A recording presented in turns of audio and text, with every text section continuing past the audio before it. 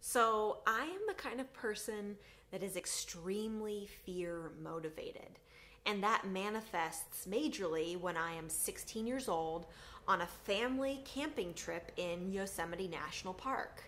I am freezing cold in our cabin and I'm really, really afraid of the dark. And so I'm standing in our cabin just kind of holding myself and shaking back and forth from fear and cold because I have to go pee.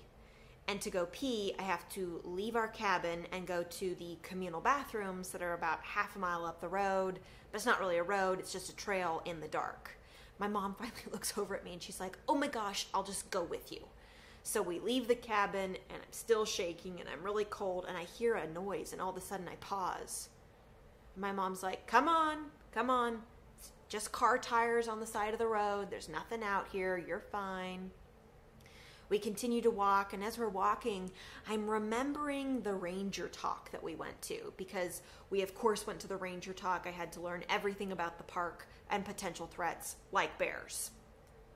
Ranger Dan at the ranger talk said this: "Did you know a bear can smell an unopened can of tuna from over a mile away? If you have shampoo, conditioner, toothpaste, better be in a bear canister and not in your cabin. If it is in your cabin, the bear will find it and it will enter your cabin." Suffice it to say, after that talk, I had removed everything that smelled out of our cabin. We safely make it to the bathrooms after our walk. We dry our hands on this really loud hand dryer, and we're walking back to the cabin, and I hear that weird noise again. And my mom is like, "Come on, it was just the hair dryer." And now I'm like, "But wait, before you said it was car tires screeching on the road and now it's a hair dryer." And my sense of fear has skyrocketed. My mom, however, is 5 feet tall. She has bright blonde hair. It's in pigtails. She looks kind of like Piggy Longstocking. She's in these Nick and Nora flannel pajamas from Target. And she's wearing Birkenstocks.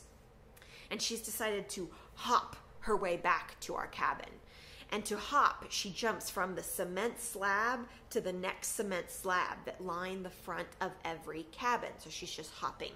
And I'm trailing after her. She looks like a little Girl Scout. She's flying in the air. And her feet land on the cement slab in front of our cabin with a thwack. And of course, the call and response is, "Whoa." Less than 20 feet in front of us is a mama bear, and it's baby bear. And I know that in situations like this, the human body is supposed to fight or flight, and I do nothing. I freeze. And I feel like I'm chugging through mud because all of a sudden I look over at my mom and time speeds up and she's doing this.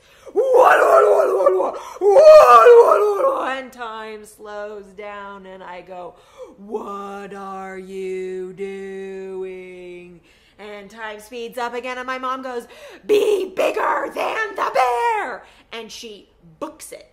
Leaves straight, runs, rounds a corner, Pippi Longstock, pigtails flying, she's gone. And I'm alone, a 16-year-old with a mama bear and its baby bear. My brother comes flying out of the cabin with a pocket knife like Davy Crockett meets Indiana Jones, and he's like, "What's going on?"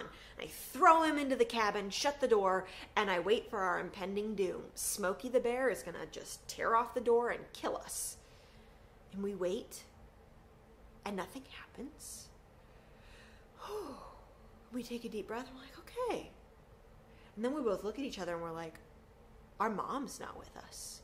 And we have to go back outside into the dark that I'm already afraid of, let alone on top of that, the bear.